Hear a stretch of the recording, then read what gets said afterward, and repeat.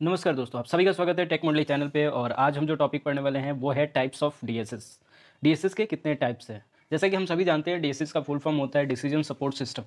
दोस्तों, मैं आपको यहाँ पे पहले ही बता देना चाहूँगा कि classification of DSS and types of DSS में काफ़ी अंतर होता है। क्लासिफिकेशन का मतलब ग्रुप ऑफ एलिमेंट्स हैं और उनके बीच किसी न किसी क्वालिटी के आधार पर उनको अलग अलग किया गया है, उनको डिफ्रेंशिएट किया गया है। ठीक है, जैसे डेटा है तो डेटा में कई सारी चीज़ें आ जाती है, जैसे टेक्स्ट, इमेज, वीडियो। तो इन सब की क्वालिटी है एक, जिनके आधार पर इनको डेटा में बांटा गया है। ठीक है, वैसे अगर टाइप्स अगर हम बात करें तो इसका मतलब हो जाता है कि एक आर्किटेक्चर, एक लेआउट अलग हो, कैरेक्टरिस्टिक सेम हो, पर उसका जो मॉडल हो, जो आर्किटेक्चर हो, वो अलग हो। ठीक है, तो आज हम आर्किटेक्चर के बेस पे टाइप्स होता है और क्वालिटीज़ के बेस पे अगर डिवाइड किया गया हो तो वो क्लासिफिकेशन होता है। ठीक है, तो आज हम टाइप्स ऑफ डीएसएस की बात करेंगे।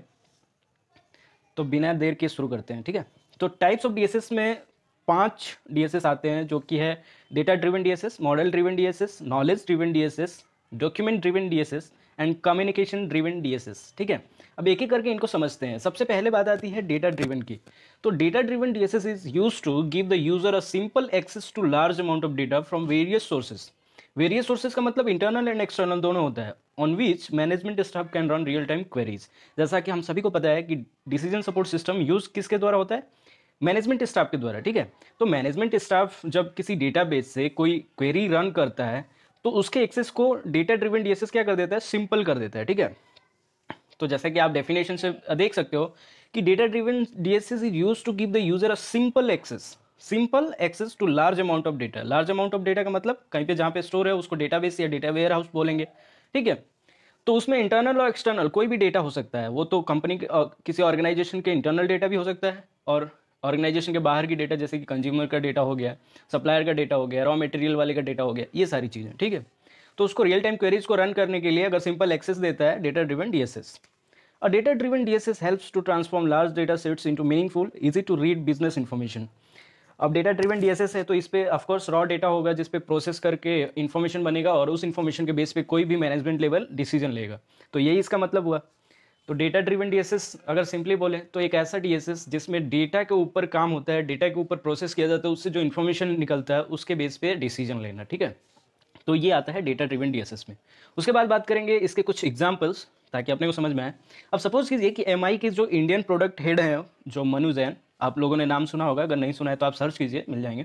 अगर वो अपने कंपनी के किसी मैनेजमेंट लेवल के लोगों से पूछते हैं कि हमें अक्टूबर 2019 में कितने हमने एमआई के फ़ोन्स बेचे हैं, इसका रिपोर्ट दो। ठीक है, तो वो लोग कहाँ से देंगे? ऑफकोर्स वो अपने डीएसएस के थ्रू ही उस डेटा को रिट्रीव करेंगे और प्रोसेस करके इन्फॉर्मेशन जो आएगा कि एक पर्टिकुलर मंथ यानी अक्टूबर में कितने सारे फ़ोन बेचे गए हैं, क्योंकि अक्टूबर में क्या था? दिवाली था, तो दिवाली में सेल बहुत ज़्यादा हुआ था एमआई का।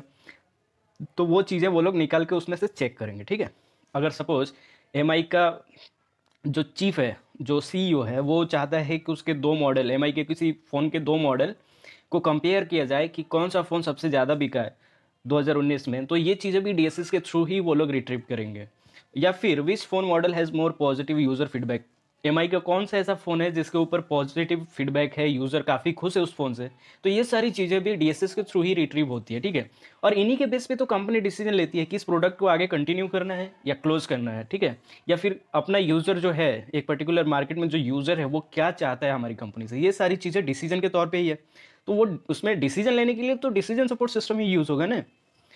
उसके बाद आता है मॉडल ड्रिवन। दोस्तों, यहाँ मॉडल बता दूं कि मॉडल का मतलब हो जाता है कि एक लेआउट। जैसे कि आपने सुना होगा बिजनेस मॉडल।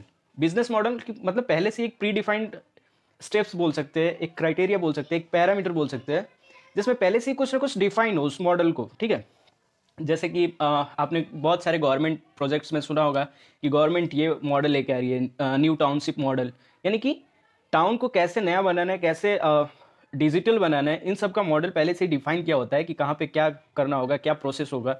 ये सारी चीज़ों को मॉडल बोलते हैं। ठीक है, एक पैरामीटर बोल सकते हैं। तो डीएसएस में भी मॉडल ड्रिवन डीएसएस होता है, मतलब पहले से एक पैरामीटर हो और उसके थ्रू आपको जो इन्फॉर्मेशन है उस पर प्रोसेस हो और उसके ऊपर डिसीजन लिया जाए। तो ये चीज़ें मॉडल ड्रिवन डीएसएस में आती है। एक बार अपने डेफिनेशन चेक करते हैं। Model driven DSS include computerized system that use accounting and financial models, representational model and optimizational model to assist in decision making। देखिए, डिसीजन मेकिंग में यानी कि डिसीजन लेने के प्रोसेस में कई सारी चीज़ें काम करती है। तो जैसे कि अगर उसका ऑप्टिमाइजेशनल मॉडल, उसका रिप्रेजेंटेशनल मॉडल, उसका फाइनेंशियल मॉडल, ये सारी चीज़ें कि अगर आप कोई नया प्रोडक्ट बना रहे हो उसमें फाइनेंस कितना लगेगा, वो कैसे डिसाइड होगा, उसको रिप्रेजेंट कैसे करना है, उसको ऑप्टिमाइज़ कैसे करना है, ये सारी चीज़ें एक पैरामीटर के अंदर आती है। तो अपने सिंपली बोल सकते हैं कि एक रूल्स, उसके अंदर अगर कोई डिसीजन लिया जाता है तो वो मॉडल ड्रिवन डीएसएस में आ जाएगा। ठीक है, model driven DSS use data and parameters provided by decision maker to help in analysing a situation. किसी भी सिचुएशन को जब एनालाइज करना होता है तो जो डिसीजन मेकर्स होते हैं ना, वो एक पैरामीटर प्रोवाइड करते हैं डेटा को। तो पैरामीटर आपका पहले से एक मॉडल हो गया, मॉडल को ही पैरामीटर बोलते हैं। तो एक ऐसा मॉडल बना हुआ है जिसमें आप डेटा डालते हो, प्रोसेस होता है और वो एक सिचुएशन डाल देते हो ताकि उसको एनालाइज करके वो बताए कि इस सिचुएशन में क्या करने वाले हैं। ठीक है, तो उसके बेस पे डिसीजन लेना। Decision support system model comes from a variety of fields or specialities and cloud include accounting models, financial model, representative models, optimization model, etc. ठीक है, तो डिसीजन सपोर्ट सिस्टम में कई सारे मॉडल्स आ जाते हैं, जैसे फाइनेंशियल मॉडल, अकाउंटिंग मॉडल, आपके कंपनी का अकाउंट कैसे काम करने वाला है, फाइनेंस कैसे काम करने वाला है, उसके जो एम्प्लॉयज़ है, रिप्रेजेंटेटिव है, वो कैसे काम करने वाले हैं, उसका ऑप्टिमाइजेशन मॉडल क्या है। तो ये सारी चीज़ें मॉडल ड्रिवन में आती है। तो अगर सिंपली आपको बोलें कि मॉडल ड्रिवन का मतलब क्या होता है, तो पहले से एक प्री डिफाइंड पैरामीटर जिसके अंदर आप डेटा को जैसे चाहो प्रोसेस करो और उसके बेस पे डिसीजन लो। ठीक है, तो पहले से ही वो चीज़ें हो गई। जैसे कि अगर आपको एक गणित के सवाल का आंसर निकालना है तो सिंपली आप क्या करोगे कि फॉर्मूला अप्लाई करोगे। तो वो जो फॉर्मूला है ना, वो मॉडल है, क्योंकि वो पहले से ही प्री डिफाइंड है। अगर उस पर आप उस सवाल को बैठाते हो तो आराम से वो सॉल्व हो जाएगा। ठीक है, ऐसे फॉर्मूला आप खुद प्रूफ करोगे तो टाइम लगेगा, पर पहले से ही फॉर्मूला है, आपको पता है, उसके ऊपर आप उस सवाल को सॉल्व करोगे तो चीज़ें आसान हो जाएंगी, आपका आंसर करेक्ट आएगा और काफ़ी तेज़ी से आएगा। तो वो जो फॉर्मूला था ना, वो कुछ एक मॉडल की तरह काम कर रहा है। वैसे ही डीएसएस में भी एक मॉडल होता है। अब वो ऑर्गेनाइजेशन अपने हिसाब से प्रीडिफाइन करती है। ठीक है, वो अपने हिसाब से बनवाते हैं, अपने हिसाब से इम्प्लीमेंट करते हैं और उसके बेस पे कोई डेटा को प्रोसेस करके इन्फॉर्मेशन है, उसके बेस पे डिसीजन लेना, वो होता है मॉडल ड्रिवन डीएसएस। उसके बाद आता है नॉलेज ड्रिवन डीएसएस। तो नॉलेज ड्रिवन डीएसएस में क्या होता है कि जब बंच ऑफ इन्फॉर्मेशन आपके सामने हो, अगर आप एक डिसीजन मेकर हो, आपके पास बंच ऑफ इन्फॉर्मेशन हो, उसके अंदर से आपको एक डिसीजन लेना हो। ठीक है, उनके बिहाफ पे आपको एक डिसीजन लेना हो। तो इसमें क्या होता है कि इसमें जो टेक्निक यूज़ होता है वो डेटा माइनिंग ही यूज़ होता है। क्यों? क्योंकि डेटा माइनिंग वही चीज़ है कि लार्ज अमाउंट ऑफ डेटा हो, उसमें से आपके लिए जो डेटा ज़रूरी है वो डेटा निकालना, यही डेटा माइनिंग का कॉन्सेप्ट है ना।